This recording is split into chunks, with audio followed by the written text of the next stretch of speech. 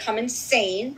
You will start rewatching old other Be Brother episodes. Like I just watched your fight with Regan again in the yard. Don't do it. You'll go down a rabbit hole. I Team Rachel, by the way, never Regan. Anyway, for many reasons, which I can give you dirt on later. But Sunday, what the hell happened? Rachel, remind us what happened. Yeah, so I was just saying the Sunday we ended with the mess from the eviction, the craziness that had happened. Tucker was going to go home if he didn't win the HOH, the AI, what is it called? The AI competition arena. I don't know why I couldn't think of that. I even have it in my notes right in front of me. I literally don't remember what happens on Sundays now because every day is the same day. That's how Big Brother immersed I am. That every day is Big Brother's day.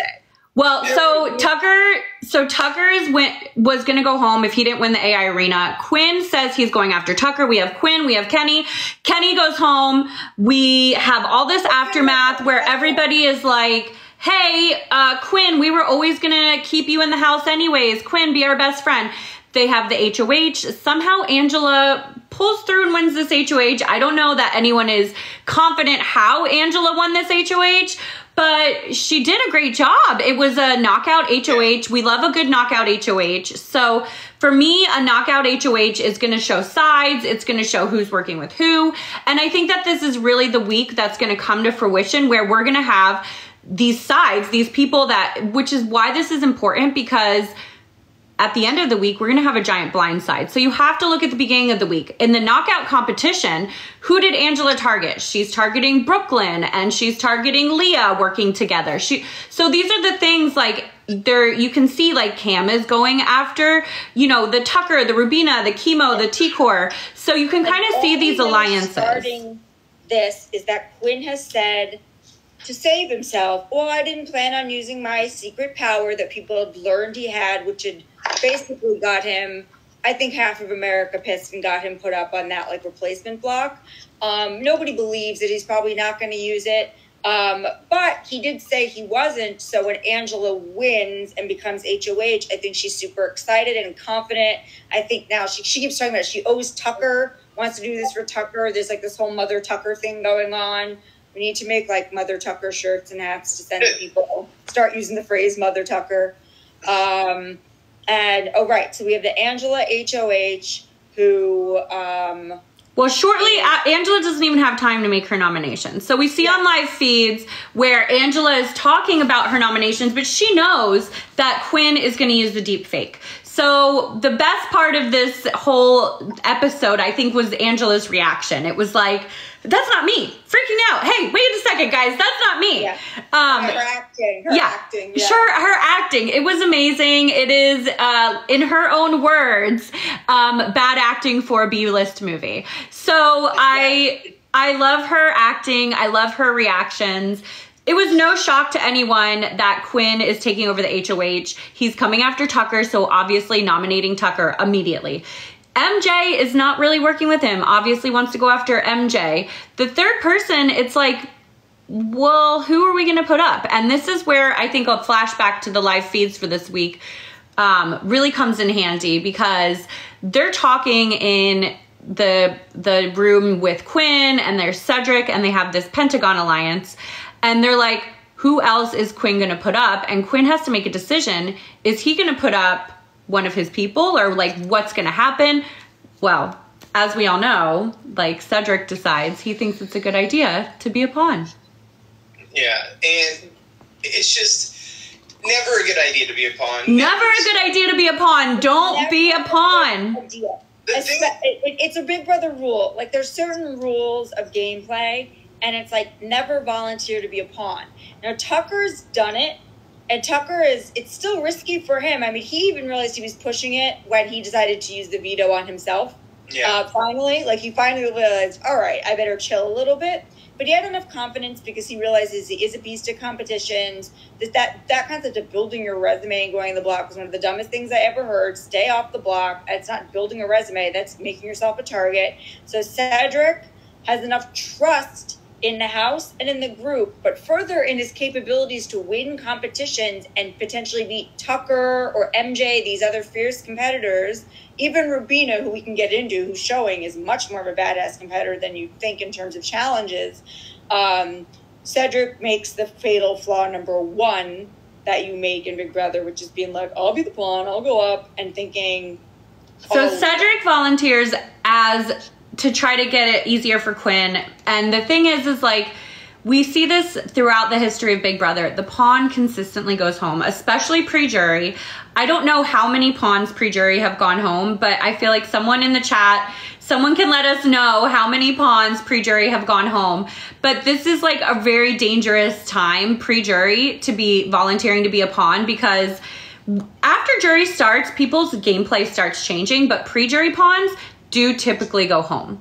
Now, in general, don't be a pawn. It's just not a good idea. So, and we also see those Quinn, who has in multiple alliances, but still has this overconfidence, like isn't kind of in love with Leah, does not realize Leah hates him. No one's telling him the truth. No one quite trusts him. Like he thinks his main allegiance is to maybe like T-Car and Chemo, but he has this other thing. So he's like, I'm going to come in and mastermind because I have this power.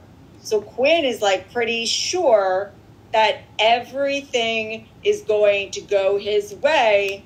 And then all of a sudden things started going sideways, and you almost see Quinn like go into the shadows, like the same way that like he can't vote and he can't control anything in the end. You see Quinn go from being like the star, he's going to mastermind everything. This is Quinn's week to be like that snake he said he's going to do and pull all the strings. And then you see everything but that happen, and it's glorious. It's like, well, I think what happened was too that Quinn was like really Tucker. I think at this point is like telling Quinn he's coming after him. Quinn's going after Tucker. So they know there's going to be this big veto competition that they're going to go head to head on, right? So like Quinn does think this will all go his way, but until he knows on Saturday, because their nominations are on Friday, Saturday is when they're playing the veto. He knows on Saturday that he's going to have to go in a veto competition against Tucker. So Quinn is thinking, yes, there's a great chance that I am going to win, that he's not going to win. But I think just in general, throwing Tucker up there to play the veto and not trying to backdoor him. Listen, with 3 nominees, it's hard to do a backdoor. There's 3 competitions this season. It's going to be way harder to do a backdoor because no matter what, someone is going to always play in this AI arena. So putting putting up Tucker and giving him the chance to play in a veto is the best odds for Quinn anyways. So he goes into the veto. We see in the veto that like Tucker just beasts this veto. It's insane. And like, I think that Quinn at this point, his strategy is to like get Tucker to not use the veto. When has that strategy ever worked with anyone? It has never worked. He's used it on other people. So I think he thinks Tucker is like such a wild card that Tucker may do something so crazy, like to either not use it or maybe give it away. So like, why not give it a whirl since Tucker has, you know, usually you save yourself, or if you know you have some sort of deal, you don't. But Tucker's done such risky shit that it's like, might as well just throw it out there and see. And we see that doesn't work. And then we get who was up as a replacement? You gotta remind me because my brain is all fried. Tucker saved himself. Yeah, he's going to so this is another flashback time. So we have to remember that this showmance business is constantly happening in Big Brother. Every single season, we have some couple, some group, pair, whatever that happens. So Tubina, as their ship name is, everyone's calling them Tubina. And by the way, everyone in the chat, everyone online says they love Tucker. Tucker all day. 100% agree. He is my absolute favorite. I think in this whole podcast, he's our favorite one. We love to talk about him. But so in this like shipping, Tucker and Rubina are in this like, is it a showmance? Is it not a showmance? So Quinn sees them as a pair. So So Quinn is going to put them up as a pair. Tucker knows this is going to happen. Tucker's thinking, that's why I think Tucker's thinking about not using the veto. Does he want to save Rubina? Does he want to make sure that Rubina, you know, has the best chance? But at the end of the day, Tucker even tells us, look, I'm here to win $750,000. I'm not here to let someone else win Big Brother. Like, I'm here for Big Brother, which is, as fans, exactly what we want to hear. So this veto nomination ceremony happens. And again, I think it's hilarious that Angela's, like, you know, body double pops up. I want to know, okay, so this is like, I'm assuming a hologram. Like, I just want to know, my question is, how does this thing work? Because did he tell the diary room, like, hey, this is who I want to nominate, and then, like, they project that as if Angela's talking? Deep fake. So but is it like a video? It's probably a video roll. So there's enough video of you right now, Rachel, to make you say whatever the hell people have wanted in a Big Brother yard where you were. It's harder to pull people out of the context where they were, so that's why they're like on a white background. But they basically, there's one or two ways they could have done it. They could just have it from enough stuff collected on them, but they also probably had them stand there and talk, because if you train an AI thing, like I've had to do it for a few different editing tools. I've had to train my voice, and I've had to train it on me in case I want to make an edit that's like Franken edited of like my own thing. Like, let's say this podcast, I wanted to edit out me not remembering what the hell happened on Sunday. I could, because I've made a dupe of myself in an editing tool. So what they probably did was have them stand instead of just like sitting in this, speak, and they have enough of them where now they can manipulate their voice and their movements and have them say anything. The thing is, to me, it doesn't look very good. Like, I get what they're trying to do, but if they were actually trying to dupe the house on this, like, say everyone didn't know Quinn had it, in my opinion, it doesn't look real. Her lips aren't matching what she's saying. Why all of a sudden would she be on the screen? Like, I don't think anyone would be buying this, even if people didn't know. But I think the point is, if they didn't... Every HOH had been doing a nom as a hologram or as a thing.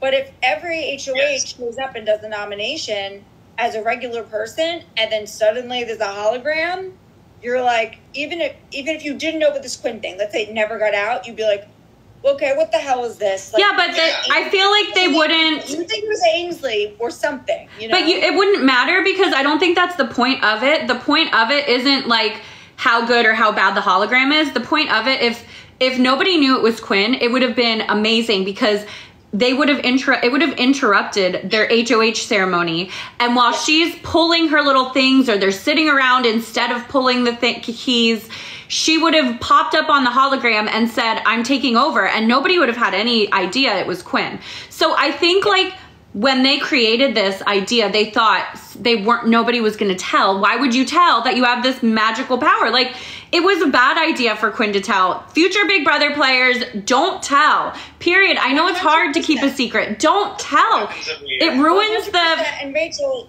you're correct. It's not about the quality of it. Right. And even if they did realize, like, oh my God, this is some sort of deep fake and different, they wouldn't have known who did it or who's behind it. So that would have been really fun for them to try to investigate, like, who's the real Angela, while, you know, she's having a meltdown saying, it's not me. It's like, well, then who is it? Who would make these noms? And you can make much wilder nominations when no one knows it you. So it was a very good idea, but it just failed because the cat was out of the bag that it was Quinn. Exactly. But then it didn't fail because it gave us, I think, one of the best weeks ever in Big Brother, like, where things have been people have been playing it safe. Everyone's been talking about not wanting to get their hands dirty, not wanting to start anything, except for Tucker, who doesn't give a shit, and Angela, who's wild, so she's uncontrollable. Most of the house has been playing it pretty safe, staying in alliances. Yeah, Quinn's dirty and has different alliances too, but he's been like quieter about it, but just telling us his plans.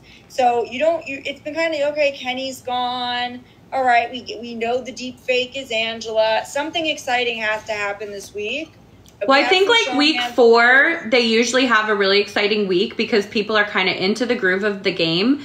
There's more alliances are having like splits, And then with our knockout competition, that's going to just start a week off crazy. Knockout competitions are the best competitions to show who is playing on what game, what side. So in the chat, so B said they should have crossed out the wall. So, you know, like on the wall where it says like who's nominated or whatever, do you think that they should have like grayed out the whole wall so that way they could have like popped it up? So people could have like seen that. So it wouldn't have been just like they're sitting in the room or whatever, where it's like a little more like almost like pulling a key. So like when the key, like it lights up or whatever, or grays out when the key. Oh, that would have been interesting. Yeah, that could have been kind of cool. Interactive cool stuff. Yeah, like more interactive. Like I think the point is like they could have made it more interactive.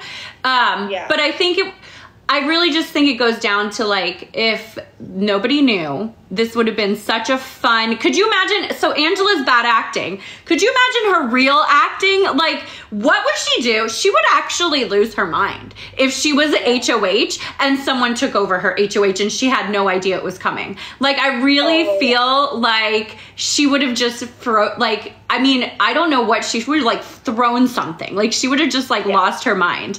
So I feel it didn't work out the way they planned because they didn't have the shock value because of the Quinn thing. But all right, we're 20 minutes in. Let's get into like then what ends up happening is we have T-Core and Timo, whatever is their friend, their platonic couple name to me. I've seen a couple other ones, but I just am now going to refer to them as Timor. They realized that they could potentially make a really big move. Well, what happens is like Quinn is talking to them about the Pentagon. So he basically talks to they don't really know about it, but they kind of know about it. And then they literally have this moment in the live feeds where they're like, I'm tired of people telling us what to do, how to live our lives, and like not taking responsibility and playing this game. So they're basically like, at this point, they're just like, let's take control of the game and make a big move. They have like a million conversations about it. So that's the thing, is that you don't think they're actually going to do it because they keep talking about it and then not really doing anything about it, or maybe going to one person, or like not. It doesn't seem like they're trying to gather the numbers at first. So you think like, oh my God, like, you know what, you guys, even if you're going to have a house divided or have the house, you know, the collective, which you're, you know, kind of part of it, and there's this like smaller Pentagon, you know, and then 5 points is formed, which is hilarious because you have that clip of Angela laying on the floor, eavesdropping, and then begging to come into 5 points. So now you have like a bunch of different alliances to play with, and then you're wondering like, are T-Core and Chemo finally just going to get the balls to like put it out there to other people just to even gauge whether people are going to do it? And like, to me, it was surprisingly like, even though the end ends up being a shock, people were like surprisingly receptive to it. Like, I thought people would be way too scared, but people were like, I think people are I'm interested, and then going to the camera like, oh hell no, I wouldn't do that. People were like ready for something. I think the people were ready to see the show, like to see the game kind of like flipped on its head. Like, I don't think they want to listen to just one player and have one person in charge. And I think the fact that T-Core, who has been kind of laying back, Chemo, same thing, listening, everybody loves them, respects them. Now they have this idea and they're just like, yeah, let's do it. Let's go for it. Well, they also realized that they could get the support of Tucker because Tucker wants to get Quinn. And this is a great way to directly hit Quinn and get him.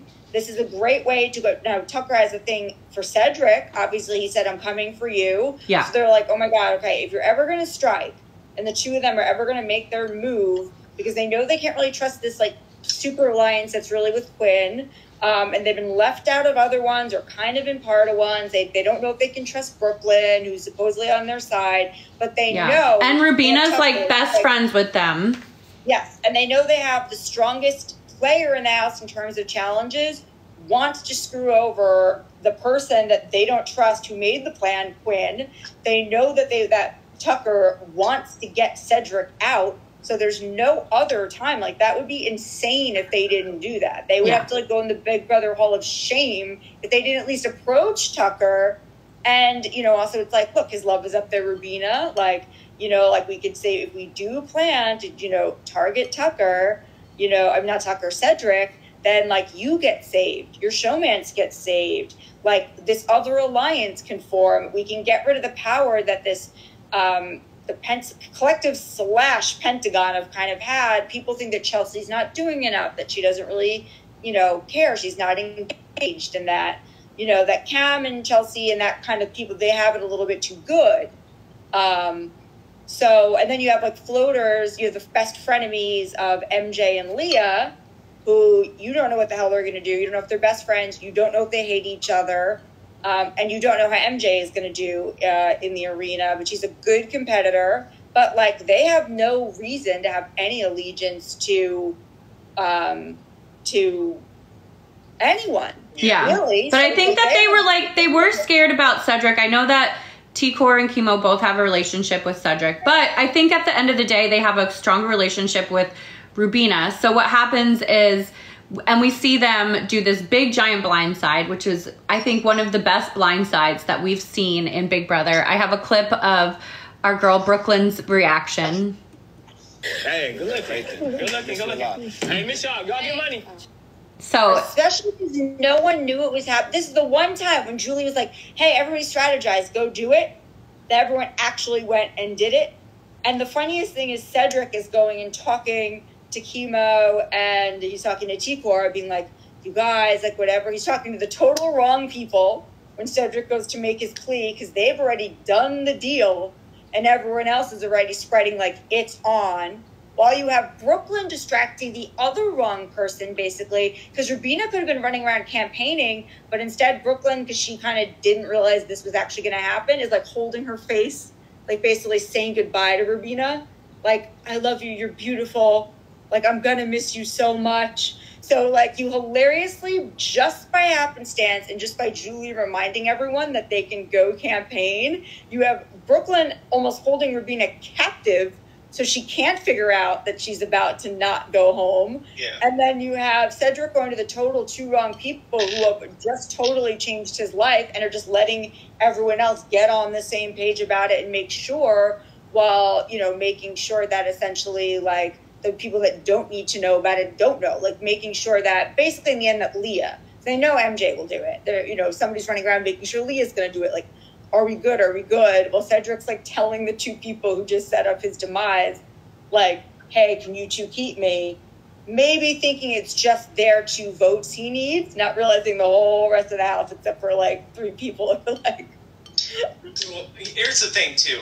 To go back to the whole T-Core and Chemo thing, I think that it's crazy to me that this house can't stand still for 2 seconds. Like, you see Tucker trying to put himself on the block. You see, you know, same with Cedric. You see all these things these people are doing because they feel like, oh, the house is a little stagnant. Like, the house isn't doing anything right now. We got to keep it fresh. We got to keep this thing moving. Well, it's insane. It's like, just let this thing happen. Because there's some people who are doing too much. And then I think the people that were the too much people, though, actually, it didn't work out for Cedric. But it worked out for Tucker. It worked out for Chemo and T-Core to realize that there's people that get antsy and want to make moves.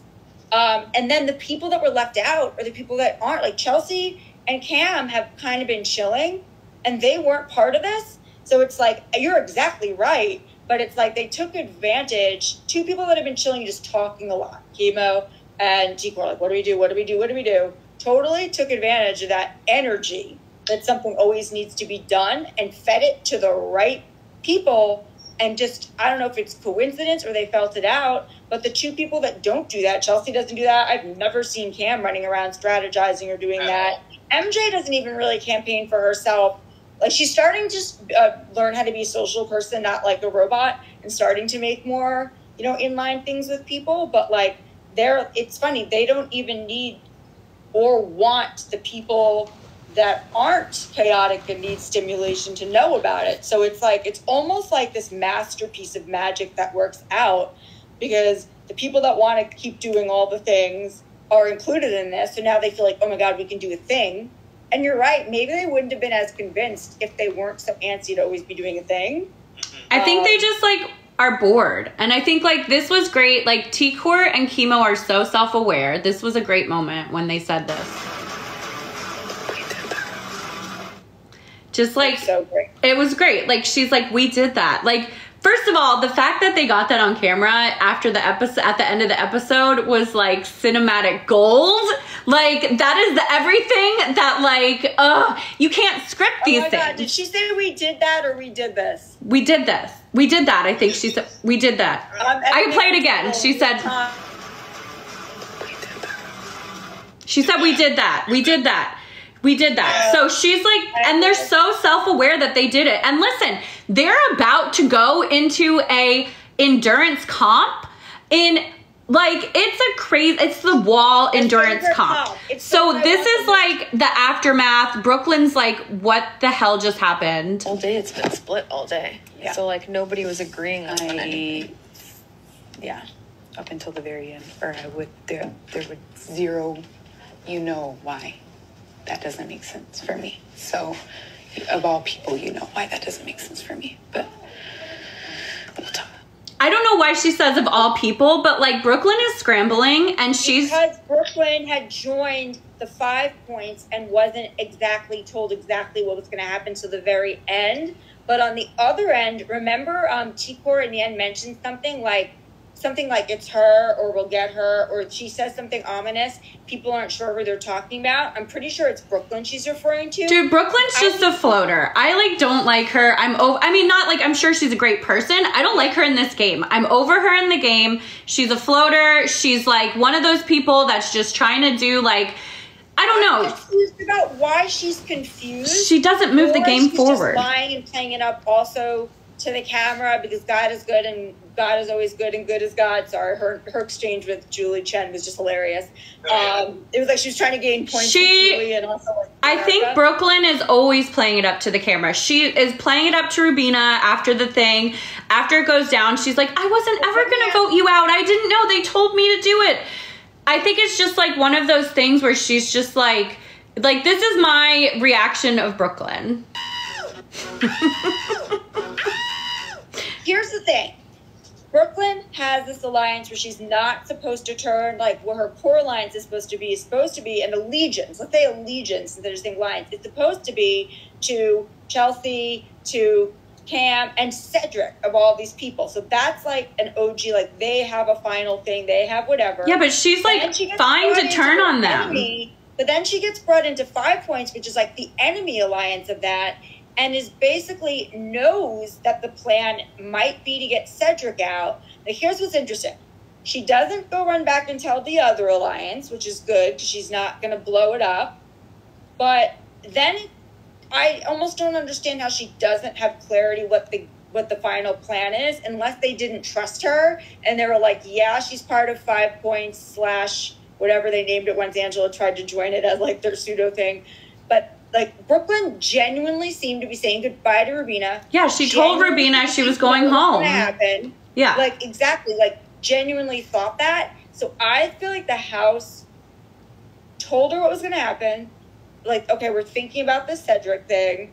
And then we're like, let's not tell her it's really going to happen because then she's going to go make sure she goes and tells her other alliance. So I couldn't tell if she was acting or not, but I was like, you know what? This does track. Like the way that she seems so sincere with Rubina, the way that she did vote for Cedric to stay, that she was one of the only 3 people. I feel like she was supposed to be someone they thought was going to flip.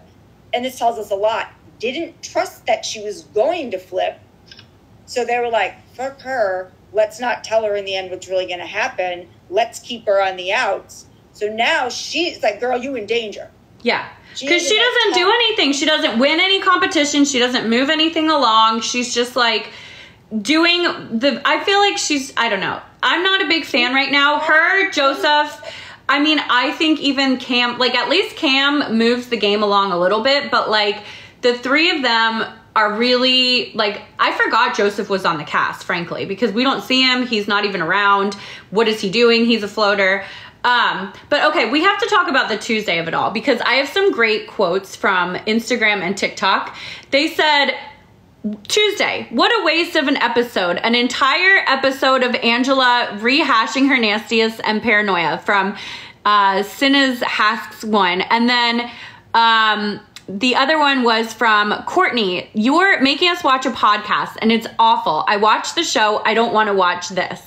Now, Tuesday's episode. They did not need to recap this early. They did not only did they not need a recap, but like they announced, this was the other problem that people had about it. They announce a twist, the AI investigator, and they don't tell us about what the twist is. We don't know how it's going to work. So they bait us into like watching the recap episode, but then it's like we watch and like we have 3 returning players. And then it's just for CBS to test their podcast potential. Right. They're like, maybe these people could have a podcast. Let's watch them do a recap. I don't think so, because they had no chemistry. I don't think it was that. I don't think it was about them doing a podcast about it or anything. I think it was a filler. I think they just needed and I also see this in the chat right now. Danielle Smith said it was a filler. They're broke. They need the money. I do agree. I think it's a filler. They probably didn't have anything on a Tuesday night. And they're like, let's announce a twist. But I do have a question. Guys, what is wrong with Cody? Cody's one job, Cody California, you had was to learn someone's name. And you had the entire 4 weeks. Who would you form an alliance with? I don't know. Charlie? Cody, what is wrong with you? I do not understand. He's not watching. Is he not watching? His friend Tucker is on it. And he thought he could wing it based on his skill or what other people were saying or just being. But all you have to do is go to 10 minutes before you go on live television or pre-recorded television, whatever it is. Look at the Big Brother cast and know their names. That is the least you can do. I don't understand why he doesn't know Chelsea's name is. He calls her Charlie. Then his reads are so bad. He says, who's playing the game most like you? And he says, Angela? Who is playing a similar game to Cody? Angela? That could not be farther from the truth in either one of his seasons. Yeah, and I think it's also the fact that, it's crazy to me that production didn't cut that stuff out or at least, adjust that before it was actually out there. Also, this whole thing, no one ever likes the recap of the recap. No, right? We hate the recap episodes.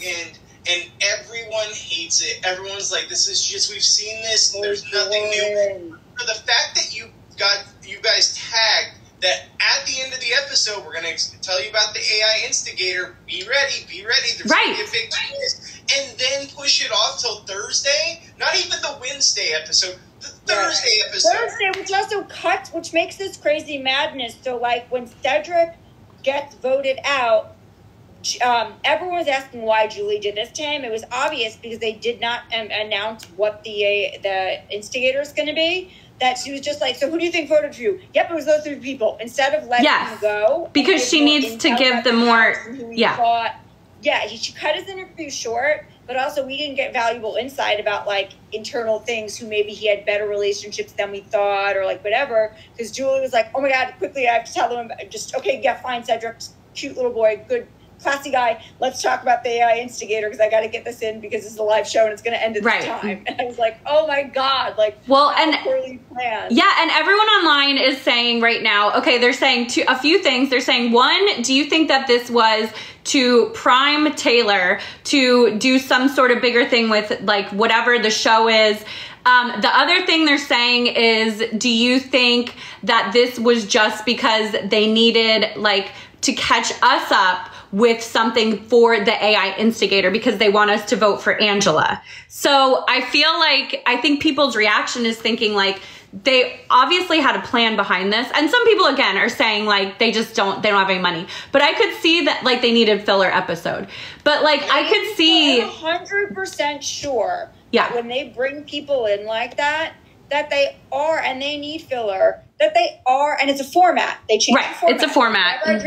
They are, it doesn't have to be a podcast, but they are testing to see, okay, Jag has a personality and already does podcasting and does this. Taylor, let's just throw these people together. I have a weird feeling that if we did, Cody could have been a last minute replacement. Maybe that's why he didn't know anything. Maybe they had someone more animated. Because even though Cody's a winner and stuff like that, he's not a very Well, no, the streets on Reddit and everything are saying they asked the last 4 winners. So they asked Jag, obviously he was the last one, Taylor, Xavier, and Cody. Xavier's under contract with NBC Universal. Cody was like, I'm thinking they're thinking this 2020, the All-Stars from the last All-Stars and this new era of Big Brother, this newer era or whatever. Yeah. We have eras in Big Brother. We have eras in all the shows, but I'm guessing because Cody was the All-Star winner. I don't know if it was to test their chemistry. They had no chemistry. My sister did a poll and was like,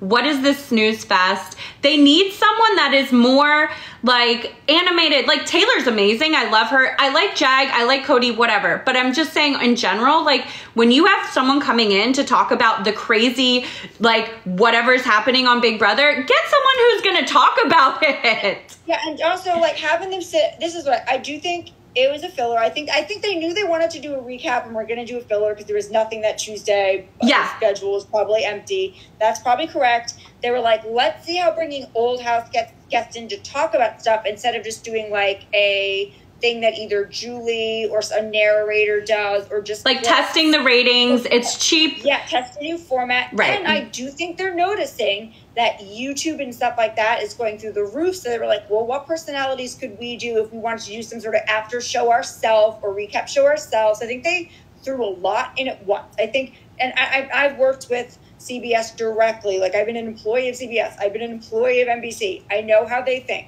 They don't think like Netflix. They don't think like these other people that are very adaptive and on their feet. They will have a bunch of thoughts at once that are disjointed, but different executives who have different I know we need this because this goes well. I think we should do this. I know we need a recap. Somebody else says, I know we need a full Tuesday night. Somebody else says, well, personalities are all starting to have their own podcasts and their own TV shows and recaps and after shows. Let's throw it all together in a dumb way that doesn't work at all or give us any info. Did they prep them for questions? Did they prep them to talk about what's going on? When they show clips, was it surprise, here's a clip? Or was it we're going to let's talk about Angela's fight.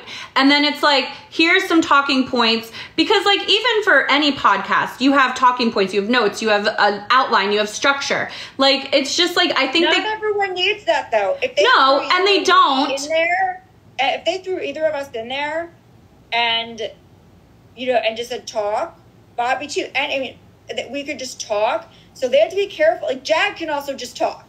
Yeah. So they have to be really careful. I'm not so sure about Taylor. I didn't have a good read, but Cody obviously needed a lot of prep, didn't watch it, probably was one of those people that he could be a very good show host for all I know or something like that. But Cody has a podcast about Big Brother. So that's what my question is. Why do you not know Chelsea's name? You called her Charlie?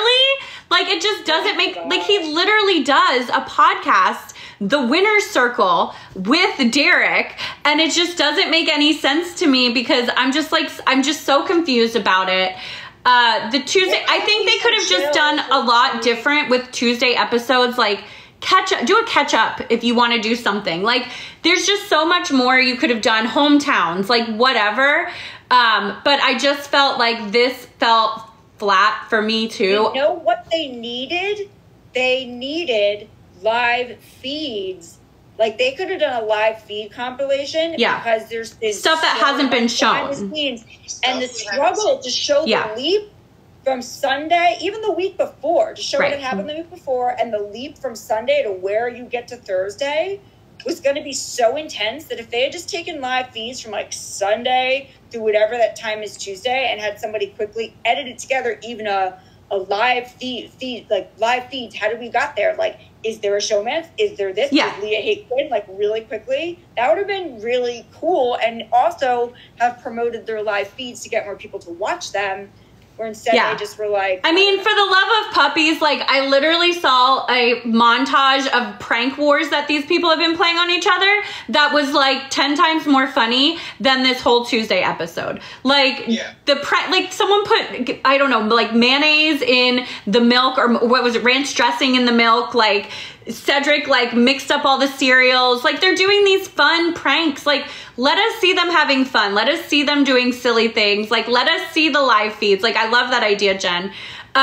So, all right, before we get to spoilers, I'll play this, this clip for the ads. Coming to Carrie's Coca Booth Amphitheater, it's the legendary Roots crew. That's right, the Roots. I love you all. To Cary, North Carolina. Thank you for Friday, watching us August and hanging 30th. out. And they're not alone. Special guest. We're going to talk spoilers, so get off now if you don't want spoilers. Hey Yao Cancer Fund. So get your tickets now. That's right, go to etix.com. That's ETIX.com. Or come to the venue box office. It's Coca Booth Amphitheater in Cary, North Carolina, Friday, August 30th. The Roots. See you there.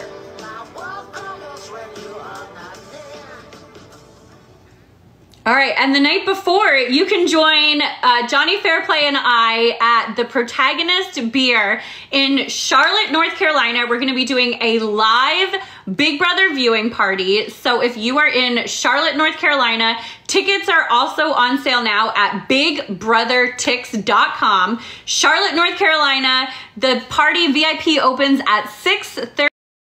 Party VIP opens at 6:30. Party VIP opens at 6:30.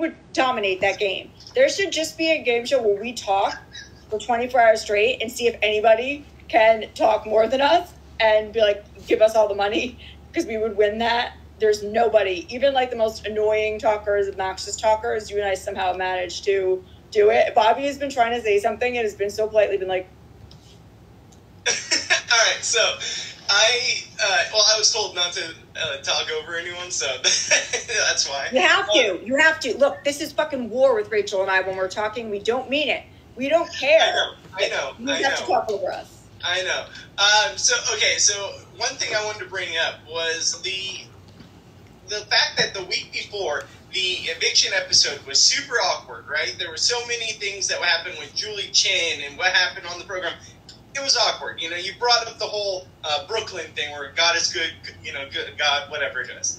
This week, I feel like it was 10 times more awkward. Yeah. Like, the fact that we saw the Cedric hug last probably, 30 seconds? And then all of a sudden, Julie was like, oh, wait, we have more to talk about. There were so many little things in this episode tonight that just caught me off guard. Did you guys see all of that? Because I felt like it was the most awkward episode I've ever seen in my life. I think it was awkward because they gave extra time to kind of after the AI arena for him to talk to people, because if you notice, they've been cutting it really short because nobody's doing anything. And it's live TV. Yeah. They're like, hey, talk. It's live TV. And nobody was. Yeah. So Julie is also programmed for these things to happen where it's like, if it's a double eviction, they give the double evictions like a good 3 to 5 minutes. And they cut to commercial. And they kept talking. So I don't think they planned for that long. No. You're totally right, because they've never taken advantage of it before. Yeah. I think they knew they would take some advantage of it right now, but they didn't realize how long it was going to go, because then she had to start yelling about for them to get like. It's a live show. They never on a live show. I just don't think that they plan for like things that could happen. They plan for like things that are predictable. So on a live show, they're more like, this is predictable. They've not talked. They've done this. So this is what's going to this backdoor plan is for sure happening. Well, then it just like everything went off at the hinges, and it was just like, what's going to go off? And like, I think Julie didn't know, and they probably were in her earpiece. Hey, we've got it. 2 more minutes, Yeah. Like telling her like, hey, in her ear, like, don't forget, we have to interview Cedric and we have to tell people what this, whatever it's called, is. I keep wanting to say investigator. What is it? The instigator, which you can vote now. Investigator. Who are you voting for? What? Who are you going to vote for? Not Tucker. Not Tucker? Everybody's saying Tucker. I don't want Tucker. No. I was thinking about either Angela, she's the messiest, but Tucker, I think, would be a great choice for this. Or I think T. Core would actually do a really good job with the instigator. I want somebody who would plan better to watch other people who are unhinged and can't control themselves react. So look, you don't want it to be Tucker, because let's say they do it like, first of all, everyone's saying, well, people are going to disregard it because they know it's fake. But what if the person is saying things that other people know is true, but no one's telling anyone? Like, people know that Leah talks a lot of shit about Quinn, but that Quinn doesn't know. So what if all of a sudden whoever it is goes in there and is like, by the way, Quinn, Leah hates you. Leah talks about you all the time. And P.S., like MJ and Leah, you guys aren't really friends because Leah spends so much time talking trash about you that it's whatever. But they also put in some lies, because if they tell a distinct truth that they know is happening in the house that no one else knows about, or if they review, which is why it has to be someone like T. Core, because she's the only person that has a genuine relationship with everyone, who is like, T. Core has a relationship with these people. Chelsea does too. Chelsea might be good at this, but I feel like Chelsea's not a good like liar. Joseph could be good too, because Joseph is a floater kind of still and doesn't really exactly know who he's going to ride with in the end. So if he could stir up some shit and make people like go more to one side or away, or figure out how people are going to react, that would be good. Leah would be good at it, even though I want her spot to be blown up just because she's such a little shit talker. Bobby, who do you want to vote for? I personally think, and I know I'm a little bit of a Quinn stan, but I feel like Quinn having this role would know what to do with it. He would make it. He might. I don't want someone boring, and I want someone on the opposite side of the house that's going to stir up shit. Maybe also the person that's probably in trouble, like that side of the house, is more in trouble than the other side right now. That's what I was going to say. Knowing the spoilers, now that we know they did a firewall, it was literally a firewall. Could not have been more. This competition live was chef's kiss. I was on the edge of my seat. I am not kidding you. I swear to you, it was midnight my time. I was like, oh my God, what is going to happen? It was one of my favorite wall competitions ever. I love the wall. The wall is my favorite competition on Big Brother. Yeah. I want to play Big Brother just to play the wall, because I know one issue though sometimes can be with like where they put the straps, like if I'm just the wrong height, because I'm like medium. Well, they didn't have straps on this one, and they had 3 different grip areas. Or grips, not straps, yeah. Grips, sorry.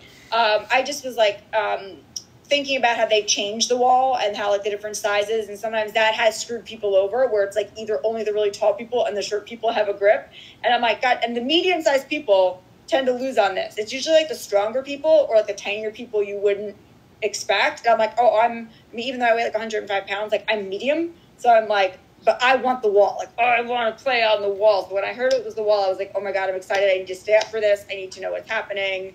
I like the wall because it shows who wants it. Because, listen, they're getting sprayed with water. They have paint thrown at them. They had like some I think it was like dust or like a foam or something on top of them. So this is the thing at the end of the day I noticed with this wall, was that it didn't seem to be just like everyone's always like, it's for people with little feet. It's for the girls. No. You know why? No. Cam was one of the last people on the wall. And I thought that was really interesting to me. Everyone in the chat last night on the Big Brother Live feed chat was literally saying like, oh, Cam decided to play this week. Cam decided to show up. And I was like, yes, I am here for it. Cam did decide. Strength. Yes. The wall. Yeah. His endurance. And Rubina, Like, Rubina decided to show up. Like, that was amazing. And the fact She that stayed on the longest of any woman and even beat out a bunch of the guys. So I was like, look, Rubina almost won. It was like almost like a photographic. It was like a photo finish trick. MJ just had like longer arms. That's the only reason she won that veto. I keep wanting to script the BBAI arena. Rubina had her balls on the thing. well, Rubina paused and looked at MJ in that. She did that to herself. Also, MJ, like you see her arm. Yeah. They did there's like a bunch of freeze shots. Like a bunch of people have it going on, like a screenshot of Rubina reaching for it, and you see MJ's arm is like on it, and you're like, oh my god, like MJ's wingspan is like 3 Rubinas too. So Yeah. Well, so now we see that Tucker is the HOH. It comes down to Quinn and Tucker, which is like just so perfect for this week, especially after last week. It's just like everything you could have wanted. Quinn is not happy. Quinn last night was really upset on the feeds. He wasn't really going off on the feeds or anything, but like you could just tell like from his looks, he was upset. He's worried, like he's not feeling confident. He knows he's going to go up. I would like to see, I'll be completely honest, I think if Quinn and Tucker could work together this week and change it up, I would like to see that. Like, I think... Well, there's actually an option for that. Yes. So Tucker, being Tucker, decides he's going to throw a curveball and try to, shake it up because he can't sit still. I swear the guy's ADHD. He can't sit still for 2 minutes. But he offered Quinn an ultimatum where he's going to put him up, and if he told him, I'm going to use the veto on you, come if I win the veto or if someone wins the veto and takes you down, we will take you down as long as this information does not get leaked. So it's a breadcrumb, a little bit of a breadcrumb for Quinn to keep his mouth shut. And we saw Tucker talking on the live feed to Angela about this. As long as he does not spread that information, Tucker's going to be the wild card and take him off the block because he wants to continue this rivalry going forward. I missed that. That's amazing and good to know. So it's like good intuition from you, Rachel, and really good info from you, Bobby, because I didn't hear that, and that's potentially game changing. It's game changing. Tucker's going to keep his word. It wasn't just saying it to keep Quinn from blowing it up. That's pretty amazing. I know they were the last 2 left on the wall, like on opposite sides in this dramatic fashion. But what I missed is, didn't one of them offer a deal to the other one and then the live feeds cut? I missed that. No, the live feeds cut. Nobody was talking, and the live feeds cut as they do right when Cam fell. It was like they basically cut the feed, so nobody knew what happened. Like, we don't know. We're hearing what happened from the aftermath. So from watching the live feeds, nobody saw that. Like, I watched the whole thing, and as soon as Cam fell, it was like, I want to say 2 minutes. Like, what does everyone watching think? It was like 2 minutes.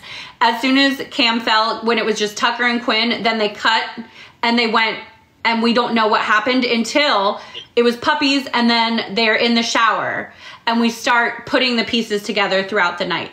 So if I'm thinking Quinn does keep his mouth shut for this, but I'm thinking that Quinn, I guarantee you that I think he goes against him the next week. So I think he turns on him. I think he works with him this week and then turns on him the next week. I just don't see Quinn working with Tucker long term. And yes, we still have 3 nominees. Allison and Rich did they're the producers, executive producers, did a interview. They said they're keeping the 3 nominees. They like it. I think it's great. I think it's amazing. It's great for moving the game. It is like Rich Meehan said, it's like a live sporting event, and he's 100% right. It is. Love it. Yeah. I'm glad they confirmed it too, because that's all anyone's been talking about. Right. Like, is the BBAI arena staying? Are 3 noms staying? Yeah. I was like, yes, fine. Now we know. Yeah. I have to. Everybody online loves the 3 nominees too. I'm muting myself and going potty. Be right back. They said if three of us go up, we think we're going to see Brooklyn, Cam, and Quinn. Quinn is the pawn. I mean, I would see that happening. Although I don't know if Tucker will go after Cam. I definitely see Brooklyn. I'm not sure about Cam. I would think it might be Brooklyn, Leah, and Quinn.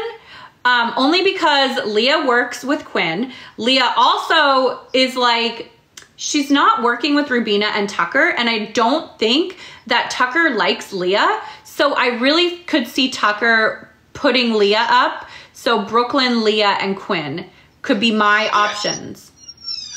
And I think that both those are very, very good options. It's definitely going to be Brooklyn and Quinn, and then with Quinn being the pawn, and who's going to be that third person. I even think there's an outsized chance Chelsea could go up. It just depends. I could see Chelsea be in danger, but I don't think she'll go up as a first. I think it's the lesser of all three, but I definitely think it's a possibility, especially when the veto gets used. If it gets used on Quinn, I think Chelsea will be the renom candidate. And then also, as far as the three sorry, my daughters just came in here. As far as the three house guests going up for nomination, and then the competition on Thursday night, the AI competition, I think it's great. One, we were worried about the fact that there's no back doors anymore. But I think the best thing that's come out of it is gives someone a chance. It gives all three people a chance to save themselves. Baby, get down, please. It gives them all three a chance to save themselves. And then two, it allows there to be good dramatic TV. We don't know what's going to happen going into the Thursday night episode. It could go one of three different ways. You never know. And the best part, in my opinion, is it brings the drama to the episode after the fact. We saw that happen last night. We got to see where they actually get to talk to each other and everything's going crazy. That's what the producers wanted, and that's what we're getting. I think they need to keep this going forward for every season. They should 100%. First times that I've ever seen, and I haven't. I'm not a big live feed person, but I have watched tried to watch Aftermath ones. They don't usually do that. They usually cut them pretty quickly. This is the longest I think I've ever. That's the one I always cared about since I was a casual watcher. I was like, oh my god, who's mad? What's their reaction after someone goes home after a house guest is evicted? And usually they don't show us that right away. And this time they just let the live feeds go, and that was amazing because you get to see the aftermath of it and the chaos from it. So that's amazing. And then the other thing that's great about it is you can't count on anything. So any plan you make gets extra riskier with this twist of the BBA arena because you don't know who's going to win. You can make some assumptions that Tucker is going to be good, but look how well Rubina did in this one. You don't know. So it's it makes you, the backdooring stuff was, you had to have a lot of planning and a certain amount of certainty, but there was almost a formula for that at this point. That destroys that old formula, kind of takes this into a new era where you can make all the plans you want, but in the end, you're going to be you don't know what's going to happen. You don't know if your plan's going to backfire. And then you have an, oh crap, even heightened dramatic moment of this, you quickly can talk or figure something out because now we know who we can't vote out and who's safe. You never had that before. You have a lot more time to make your plan go right, and now you do not have any certainty. Well, and I think as a player, 3 chances, you're out. If you don't win HOH, you don't win veto, you don't win AI, sorry, you had 3 shots, plus you have an entire week to work with people. So, I wonder how this will work in a double eviction, because in a double eviction, they can't do an AI arena. They're going to do a HOH, a veto, and then they won't have a chance to do, because the episode's just not long for a double eviction. So if they have a double eviction, I wonder how it's going to play out. But I think it's going to be really interesting to see the rest of the season, since they want to keep this twist up. They love the AI arena. I love the AI arena. We all love watching it. How it plays out for the rest of the season. How this week plays out with Tucker as the HOH. If Tucker gets his way, he wins veto, takes Quinn off. Does Quinn win veto and take himself off and tell Tucker to go F his life up because he tried to offer him something, have a giant house meeting, and it all blows up in his face? That could also be an outcome that we see, because if Quinn wins veto, then Quinn says, you tried to get me to do what you want, and you're not going to tell me what to do. I saved myself. So I think it's it could be a really interesting week. I see a Leah or someone like Brooklyn going home this week, which is thank you. See you later, Brooklyn. But the Brooklyn thing is weird though, because Sorry, I heard you guys were talking about the potential nominees. There's a lot more like chatter about like Chelsea definitely being one because they want to completely get rid of that alliance, and she's like a core part of it. And she was like a Cedric stan, and they were like, okay, Cam and Chelsea would make sense to put up together because then you'd really be taking out that alliance. Brooklyn is interesting to me because she stayed loyal to them, but she also started this 5 points thing. So Tucker really needs to figure out where he stands with Brooklyn in order to like, that's why I'm not sure. Brooklyn was just in that thing just happened. Yeah, she's just a flip-flopper. She's a flip-flopper, as Gina Marie said. A flip-flopper. But it depends on how smart and how disciplined Tucker can be. Yeah, and but it depends on her if she is able to go. She was just lucky. No, I don't think Tucker even buys it from Brooklyn. Tucker never had a relationship with Brooklyn, so Brooklyn doesn't like have anything to hold over his head. Brooklyn's not friends with Rubina. Rubina's not going to fight for Brooklyn. Is she important to get out because nobody really likes her or trusts her? She's not important to get out, but this is the thing. This week, if Tucker uses the veto on Quinn, then someone not important to get out goes home. If Quinn uses the veto on himself and blows up at Tucker, again, someone not important to get, some floater hopefully goes home this week. And that's the kind of the best week you want to see because now we have very distinct sides of the houses. We have very distinct like people that are kind of like the leaders of it. I think it could be a really fun week. We'll see what happens when Tucker makes his nominations today. So Tucker's obviously not going to put up T-Core because that's now his little 5 points alliance. And she essentially, Tucker's kind of taking credit for it. Like, I did it. And then, but really, you know, T-Core and Tucker's been friends with T-Core though. Anyway, so Tucker, I know. Chemo, so Tucker, Rubina are person in the house. I want to win veto. And I wish like, it's almost like T-Core is such an obvious potential win for this whole thing. It feels like Tucker's in a good position. It feels like tonight when he said Cedric, he was like, that was so bizarre. Yeah, he's just like... I expected somebody was going to cry, but when Joseph was like, Cedric, and then like buried his hand into his weird mustache, I was like, is that fake? Is Joseph pretending to cry? And I was like, wait, he might really be crying. I'm like, what is happening? I expected... No, I think it's like fake. So, okay, I know we've done like a full hour, so we'll move on to The Bachelor. And first things first, I have to show you the cutest clip ever. So they announced the new cast of The Golden Bachelorette.